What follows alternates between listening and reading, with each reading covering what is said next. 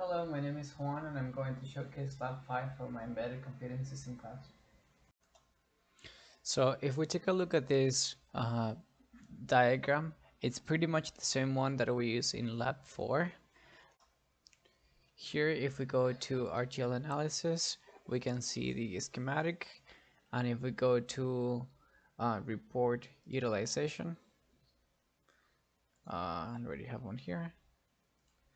The summary is going to be broken down into these sections.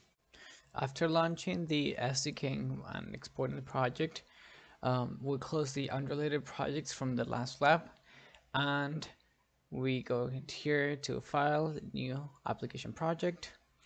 Then we put here Lab 5, and we make sure to use the system wrapper from the previous one while creating a new one, a new board support package.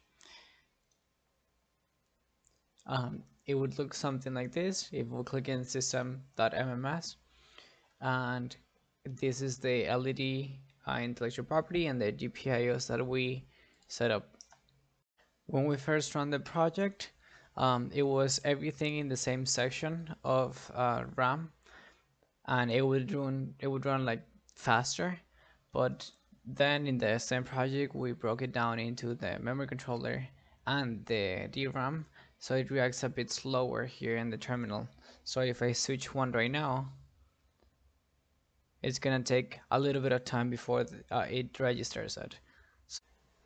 As we can see here, because it's running in the VRAM instead of the DDR, it's gonna take significantly longer to register the changes in the FPGA.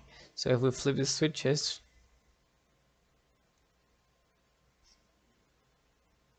it takes a while for them to go off again. So switch it back on, there's a delay, switch it back off.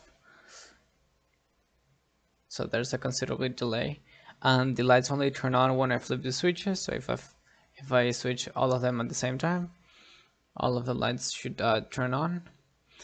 And if I press these buttons, then the output should be recorded in the terminal.